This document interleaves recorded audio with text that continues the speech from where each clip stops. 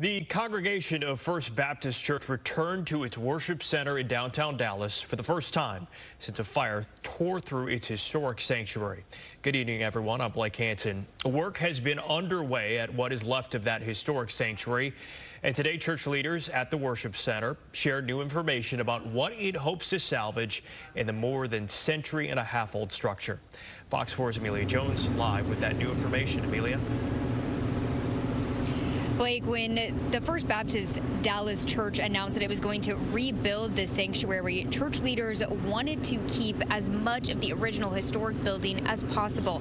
Those preservation efforts start this week by removing the steeple that was untouched by the fire.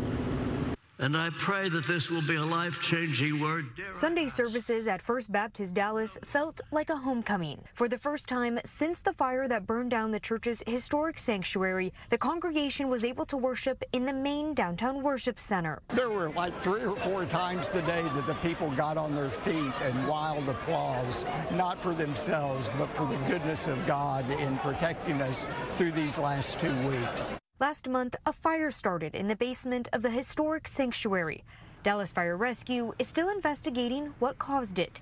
Thankfully, no one was inside when it happened. Well, it's been a great reminder the last 2 weeks that the church is not about bricks and mortar, it's about people. While crews worked to clean up the area, the congregation held worship services at the K. Bailey Hutchison Convention Center in downtown Dallas. Senior Pastor Robert Jeffress announced the church plans to rebuild the sanctuary in the same location. That square of downtown Dallas is going to continue to be used for ministry for many years to come.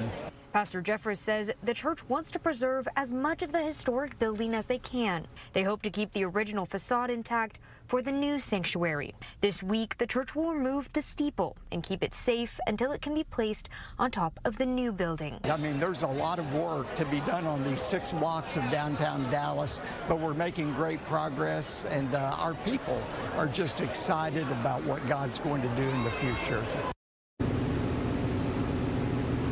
We're still waiting to hear what day this week the steeple will be removed. Pastor Jeffress says that the church expects to be back on schedule in 2 weeks. This includes everything on the calendar from classes to all worship services. Blake, back to you. All right, Amelia, thanks.